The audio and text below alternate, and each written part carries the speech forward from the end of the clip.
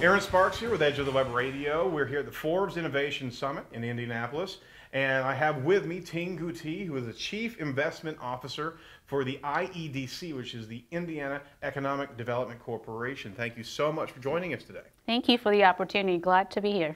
Hey, we're a huge fan of the IEDC, and what I would like you to do is, could you tell our listeners, encapsulate what your organization does for the state of Indiana? Yeah, absolutely. So we are Elevate Ventures. We call ourselves a venture development organization. We are on that crossroad between the public sector and the private sector, where we primarily serving public sector clients like the IEDC, helping them spur activities in the local entrepreneurship community by actively investing and helping local startups to grow. So because of that, our sources of funding is coming primarily from the state of Indiana, and we do have an investment mandate in Indiana companies. That's what we do. Now, this engagement has happened only a few years now. Prior to that, there was some, I wouldn't say mishandling, that's not the point, but they weren't really getting the grants and the money to the right organizations, and that's where you stepped in, and the entire corporation was founded to be able to be a sage guiding source for these type of investments. Absolutely, absolutely. So prior to Elevate, I was at the 21 fund under the IEDC, and back then, as you pointed out, a lot of these early stage technology financial support went to companies primarily doing the technology development efforts, which is great. But we have found out is, in the last 5 to 10 years, a lot of these companies now are really progressing to the point of making true commercial impact, even though the technology itself is awesome, it's nationally competitive. So we started thinking, what are some of the things, the pieces that are missing, some of the things that we can do to help them make that leap? That's when Elevate comes into play, where we have entrepreneur residents that brings the business development expertise, that helps them fundraise, and really have enabled the technologists to do what they're good at. We'll pair them with entrepreneurs, seasoned entrepreneurs, to really help make the business enterprise happen and grow. Absolutely, and that's the thing, that qualifier right there, seasoned, because they've had failures, they've had successes, and you really can, I mean, this is more of the overall concept, you can't have a state agency that's not ever been in these realms be able to effectively dispensate this type of funding, because without any type of vetting system of organizations such as yourself, there's no red flags that can ever come up that anybody would actually understand. You are right. So you just identified two issues. One, the state agency is tough to attract the type of talent that we are able to attract through the Entrepreneur Residence Program. And secondly, as a primary interfacing, Elevate as a primary interfacing entity with the private sector, we project ourselves as a professionally run firm and fund. So that credibility with the private sector is important, because we do have a co-investment mandate. A lot of times we're trying to co-invest with VC firms here in the region, or potentially even on the coast. So having that credibility as a standalone versus being part of a state entity makes a huge difference. Absolutely. You don't see this in many states at all. I mean, yours is more of a, I don't want to say pilot program, because you have some water on the bridge. You're doing fantastic. Yeah, we are the first one in Indiana. We're not the first one in the nation. Actually, we model ourselves after Jumpstart in Cleveland. They're the nationally recognized model. We did do our homework prior to this. Sure. And we recognize their model, their success factors. But we are the one who's populating the entrepreneur residence model in general here in Indiana. I mean, I say this, 3 years ago, we don't hear about the buzzword about ecosystem, the buzzword about entrepreneurial residence, the help, the service, the mentoring. Nowadays, it's everywhere. I am aware of other organizations trying to do the same thing, which is great, because we need more of it. Absolutely. I mean, that's just almost wise counsel for any public funds. We're hearing two words in this summit: innovation and entrepreneurship. Can you characterize the distinction between those two? Let me give that a shot. I've been thinking about this. I mean, it's mucky concept. It can be easily confused. In my mind, I look at innovation as a pursuit of new ideas, new methodologies, new business models that has the potential to either redefine an existing industry or potentially creating new ones. versus entrepreneurship. That's more a course of action of entrepreneurs, try to seek out business opportunities, build and create profitable enterprises. Sometimes entrepreneurship, profitable business can be built through innovation. Right. A lot of times they're not. I mean, using the example, the exact target, 15, 20 years ago, we call it innovation-based companies. Mm-hmm. Today, there could be many profitable IT consulting business utilize the application or technology developed like the Salesforce exact target in the marketing automation space.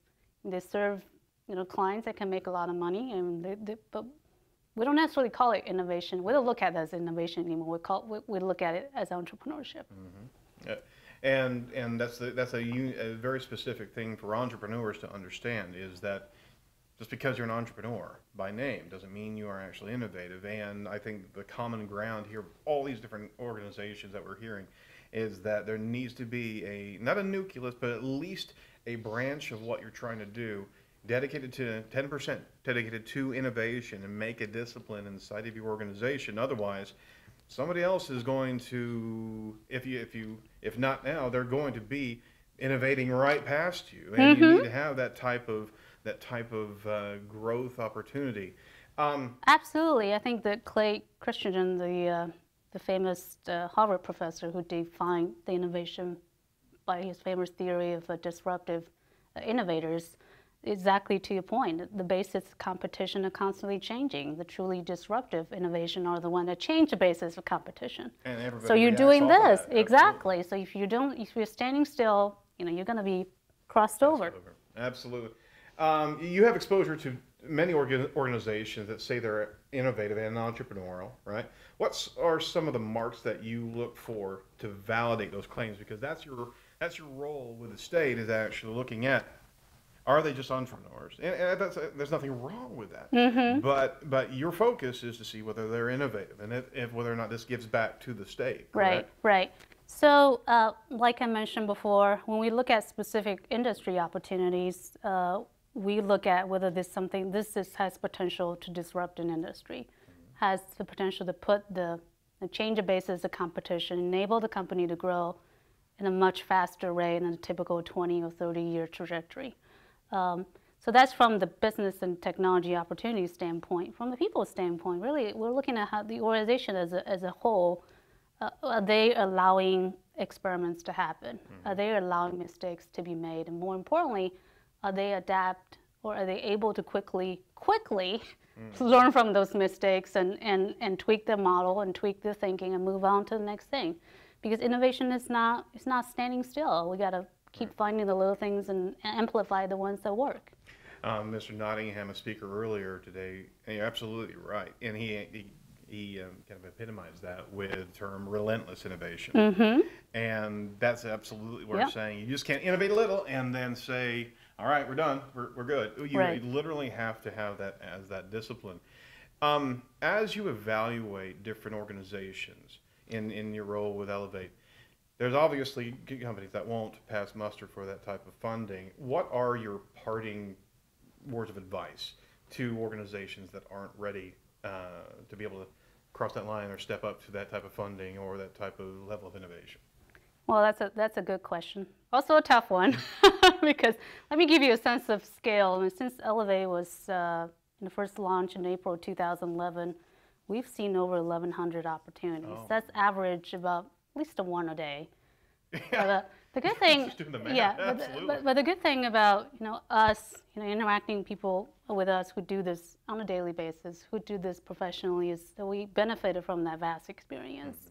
Mm-hmm. We have to develop, I think we did, develop a knack for quickly dissecting opportunities and dissecting people.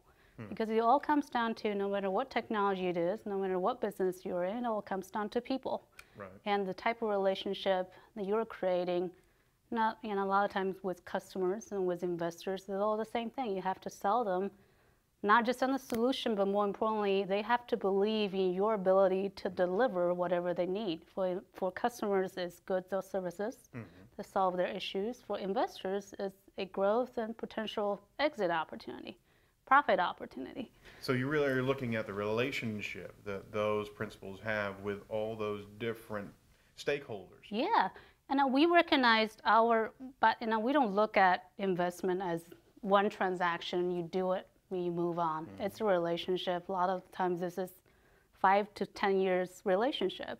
So we look at the people, the entrepreneurs that have the same recognition and willing to see this as a partnership that we can build, something together. We know there's going to be ups and downs. There's always going to be issues. That's the thing about entrepreneurship. There's always be problems, and you're not expecting. Right. Are you ready to handle those? And I want to understand people change too. I know a lot of times it's not personal. It is kind of personal in the sense that we have to believe in you. Right. We have to trust that we can work with you. But at the end of the day, personal, don't take it too personal because it's still business. We're in for the business. That's a tough separation for entrepreneurs. Literally, that's their baby, that's their dream, and to take those points of constructive criticism. Right. But they have the opportunity to come back around. Absolutely. We have recognition to the fact that nothing is standing still. Everything is constantly evolving. Certainly. And we're certainly keeping an open mind, and we hope the entrepreneurs will do the same. Absolutely. Well, thank you so much for your time today. Thank you for the opportunity. You're more than welcome, and we'll be watching Elevate in the future. In the future, you certainly have a great involvement with a lot of organizations that we're watching inside of Indiana. So we're keeping our eyes on you. Yeah, well, keep in mind we're a startup too. We're growing, we're evolving. If you have any advice or inputs, we're here. We're all ears. Fantastic. Thank you so much.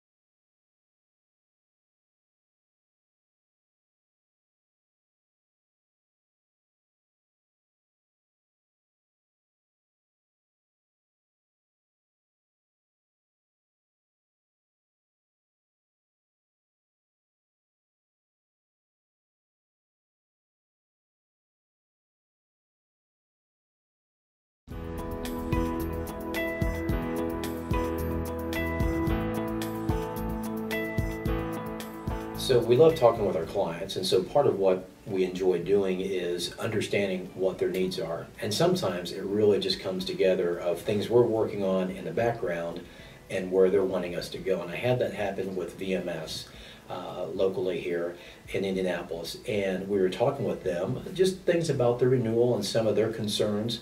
And what was really cool was that they actually started giving me some negative feedback, if you will, with regard to portfolio. Not negative to the sense of they didn't like the tool or it didn't work, but they wanted more from it. And so it was really, really cool to be able to say, you know what, guys, guess what? We're working on something. We'd love for you to be part of the beta concept for this. It's called Heads Up. Your IT team is stretched thin. Heads Up makes work easier by providing the information you need about your cloud when you need it. Make faster, better decisions about your cloud with Heads Up emails. To set up Heads Up alerts, first log into BlueLock Portfolio and create your custom notification rules around capacity, budget, and recovery. When one of your rules triggers a communication, you'll receive not only notification of the event, but also a research report that includes recommended remediation steps and suggestions to move forward. Heads Up is just one part of BlueLock's client self-service portal, BlueLock Portfolio. Portfolio provides clients direct access to manage and view their cloud behind the scenes. They can opt in to backups, view historical and projected spending, and view resources consumed across their cloud environment. Find out how BlueLock can help your team do more with less. Fill out the form on this page to learn more about BlueLock Portfolio and Heads Up.